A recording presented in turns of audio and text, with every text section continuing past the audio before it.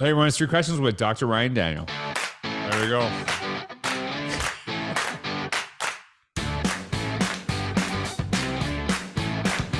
You know, I just actually realized this, that when I play this music, when the guest starts dancing, I'm like, all right, we're good. They're like, this is gonna be a good. Little hype music. It's like a hype I music. love it. It makes. I'm like, okay, because sometimes it's like, oh no, oh, it's one of those. So, hey, Dr. Ryan Daniel, uh, I am really excited to have you on. This is the first time we've ever met in person, have a conversation. My co-author for What Makes a Great Principal and Dr. Ryan Daniel is actually one of the contributors. Allison Apsey thinks you are the coolest person in the entire world. She absolutely loves you. So I'm like, and if Allison loves you, I love you without even meeting you, because I know Allison, you know, she's incredible and she speaks very, very highly of you. So I'm very honored for you to be here today. Thank you. I'm excited to be here. Hey, friends. Yeah, and so I don't know if I should say this, so I might get you in trouble. So Dr. Daniel is actually a school principal. she's she's doing this on her lunch. Let's just say that, okay? Right? Can we say Yeah. that?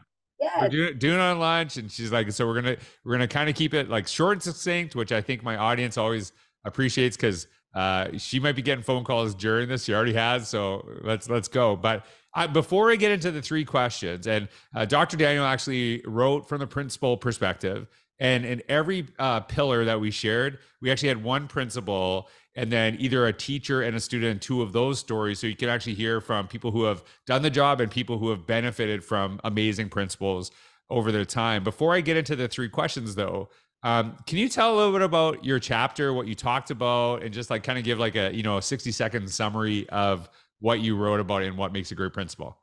Absolutely. So my chapter was focused on talent cultivating, and I think that is the number one skill that a school leader, an effective school leader, a school principal needs to have. Like you have to be able to cultivate talent in everyone around you, and if you can't cultivate anybody's talent, can't make anybody better, then what are you doing? Right. So in my section, in my chapter, I really talked about a relationship with a teacher leader during my first year as a principal that did not start off as great as I had wanted it to and hoped for it to be. Yeah. But just the strategies and leadership behaviors and moves that I put in place to build her capacity, but then also strengthen myself as a school leader. So I just was really excited to reflect and go back to that moment of my first year principal self and how important it is for school principals to make as many kind of deposits Yeah. into teacher leaders as they make withdrawals from them. What's funny is that, so I've been asking this question, like, tell me about a great administrator you've had. And I've been asking this for a couple of years on this specific podcast.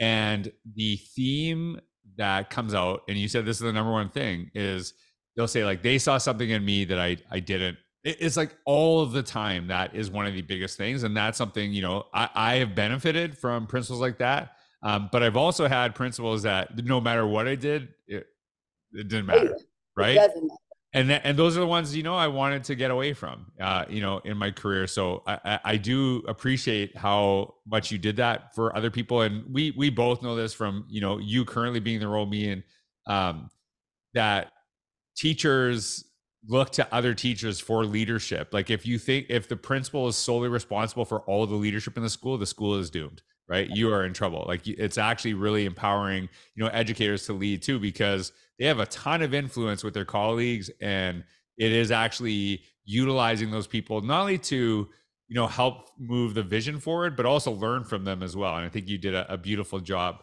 of that. So I know that you talked about this idea of cultivating talent, and like great leaders, great teachers do the exact same thing. So when you think about a teacher, whether it was a student, maybe someone you worked with, who's a great teacher you think of, and why? I think the teacher that I think of the most is going to trip you out, but it's my kindergarten teacher.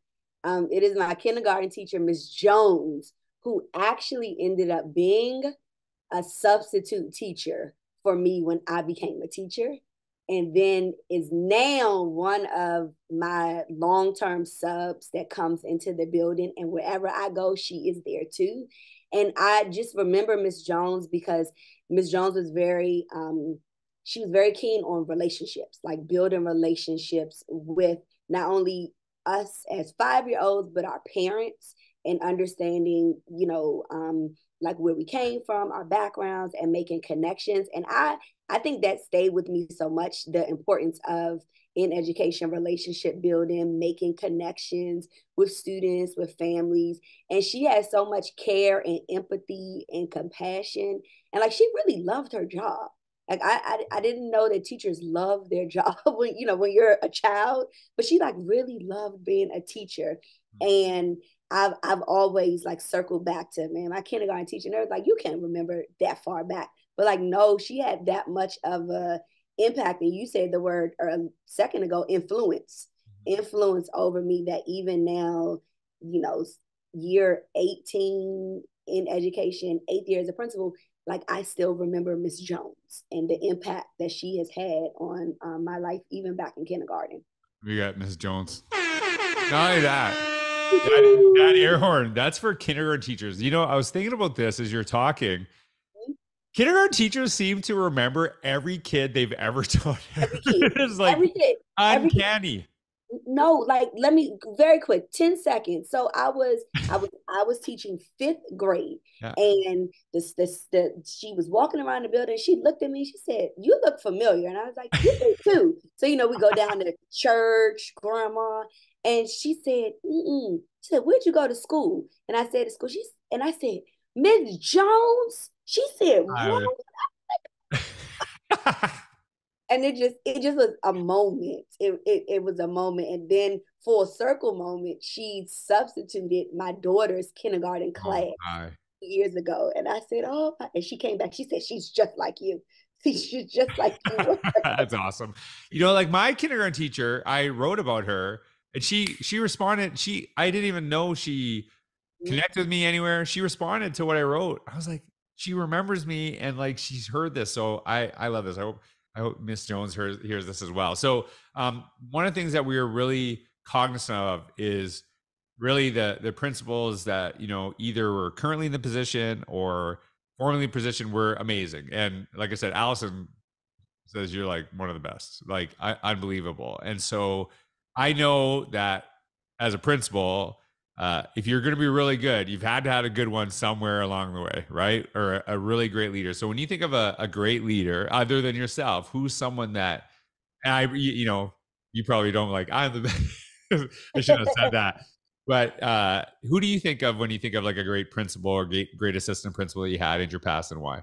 I would go back to my high school principal, Miss Chisholm, because what she gave us was opportunities. What I remember is my 12th grade year, I had a half a day schedule, and she knew I wanted to be an educator.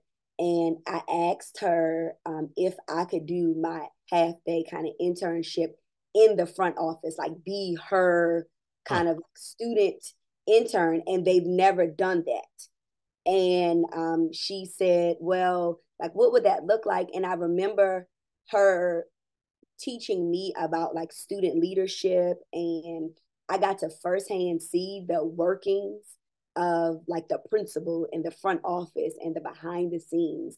Hmm. And that stayed with me because if I think and reflect on me now as a teacher leader, I and as a principal, like I include my students and voices into everything. Like, we right now we're in budget season for next school year. I have budget meetings with my students, right? I Okay. ask them, like, how do you think we should spend the money next year? Because ultimately it's for them. Right.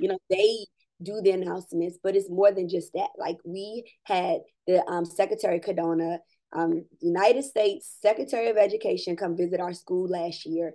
And I had our social media team of students walking around with him with, That's pretty cool. their iPads and cameras. And I just go back to Miss Chisholm showed me how important it was to empower students, to find whatever their niche and gift is, Yeah. and like use that for the betterment of the school.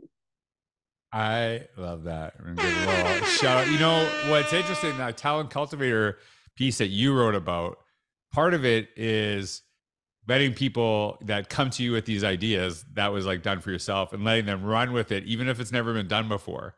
Right. And then they're, you know, you think about how you did that, how you empower your students to do that. When people have a certain ownership over the school is so much better. And Absolutely. you know, like even just kind of some of the connections that we saw, we had like a student, like an IT team, and we had issues with, you know, computers being destroyed and, you know, vandalized. But as soon as we had the students in there that were Mhm. fixing it, it went down significantly because you're sitting by your buddy who has to fix it. Yep, absolutely. Yeah, right. And so it's like, hey, like if you pop those keys out, I gotta fix it. So just quit doing that. And it was just, you know, things were way better. So I'm gonna change this last question for you a little bit. Because typically I ask, like, you know, if you go back to your first year of teaching, what advice did you give to yourself? But because you kind of mentioned it in the podcast, but also a little before, you talked about like really kind of going back to when you first became an administrator, and you know some of the things that you learned. It was kind of neat writing about it and like revisiting where you were at that time. So if you can go to your like first year as an administrator, because I know you wrote about being an assistant principal, and we're hoping that assistant principals pick up this book because I think it'll be, you know, really, really powerful. It's not just for people in the position right now, but those who are in it and aspiring to. What advice would you give to yourself in that first year as a school administrator? I think the advice that I would give myself my first year is that it is okay to make mistakes. Like I stay in a place of, you know, got to get it right, perfectionist, very hard on myself. And you thought you knew the work of what your principal did until you actually became the principal and you realize that you can't pass it up to somebody else. Like the parent still wants to talk to you. You are the one that's responsible. You know, you're in control of everything that you don't have control over.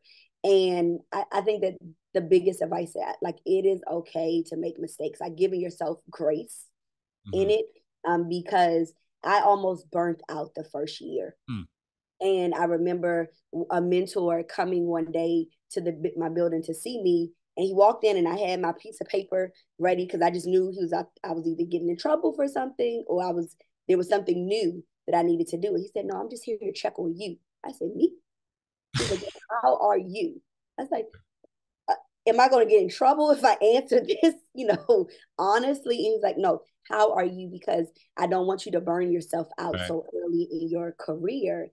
And so I think I would just remind myself to remember the person, like the person Ryan before the principal, because a lot of times, you know, we forget as principals, like we will make mistakes. Like we're not going to get it all right. We're not going to have all of the answers for everyone, and so like taking away that need to say you'll fix it, say you know the answers, say that you're going to handle it, and giving yourself the room of you don't know right now, so like take some time to figure out the answer. You know, it is really amazing that that was your answer. Like I'm a little blown away. I'm not gonna lie to you because I know how many people look up to you and see this. And a lot of times what they do is they see where you are right now, but they're like, well, you just Mhm. everything worked out. It was just all awesome. It's the But highlight reel. They see the highlight 100%. reel. It's ESPN, right? Like it's Sports Center. And so I think that is so encouraging to people because I know that when you get into that, like when I became a principal, I just thought like the principal was all knowing. They knew everything. I was always the person you go to. And then I was like, oh my God, I don't know all this stuff. And then you're like, oh, they didn't know everything. But there's that perception of it too. So I know that's so encouraging. So Dr. Daniel, it is amazing to meet you. You have surpassed everything Alice said about you too, which you know makes it even better. So I'm so excited that your work is going to get out there. And I know this is a chapter. I know there's a book coming. I know there's a book coming too. So we're waiting for that one as well. But Dr. Daniel, make sure everyone follow Dr. Daniel. All the socials are down below. But thank you so much for your time. I can't wait to talk to you more in the next episode. Thanks.